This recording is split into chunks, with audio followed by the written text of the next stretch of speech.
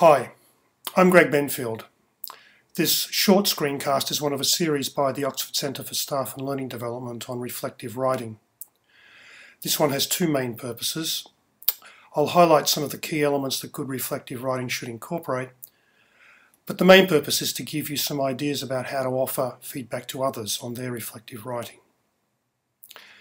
We're going to look at a paper by a lecturer in healthcare reflecting on teaching in the health sciences. This was a formative assignment, a draft that was submitted for feedback only. So in giving feedback, I'm going to take into account that the paper's in early stages, it's unfinished. So I want my comments to be offered in a dialogic style as part of a conversation, which might be ongoing for some time. I need to pay attention to telling the author what I think is good in the paper and why I think it's good. And where I think there's room for development, I'll try to ask questions or to make probing comments about some of those ideas. This first comment is an example of both these ideas. I'm telling the author I like the way the paper's been introduced, but I'm also asking them to think about why they've presented the UK PSF as the main framework for the paper and to think about whether that's the best one.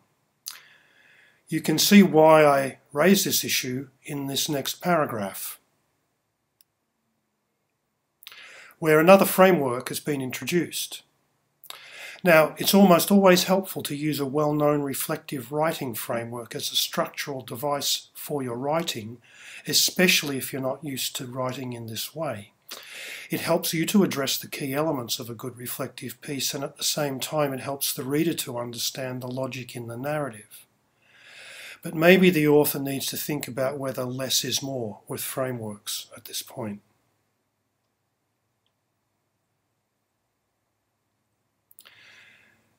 These comments, I'm telling the author I've noticed good practice, using evidence outside of themselves to reach conclusions about future actions and addressing either plans for action or actions that have been taken. The middle comments are just one of those usual, very minor ones about the use of a citation.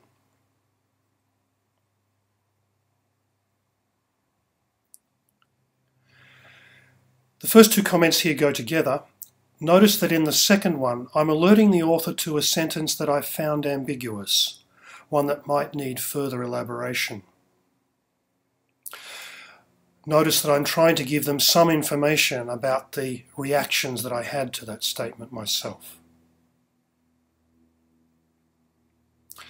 The next two comments are about the argument that the author is making. Notice that I'm not telling the author that I think they're wrong. I am telling them some of the reactions I had to their argument, and I'm asking them to think about how well communicated and how well justified their conclusion is. And I'm offering some other ideas to think about around this. One of the things we're looking for in good reflective writing is analysis leading to changes to practice. So these last questions, I'm asking the author here to think about whether they've said all they need to on this point. This paper has several further sections of about this length, but I'll leave it here. I think I've made the main points. Thanks for listening. I hope this was useful. Bye for now.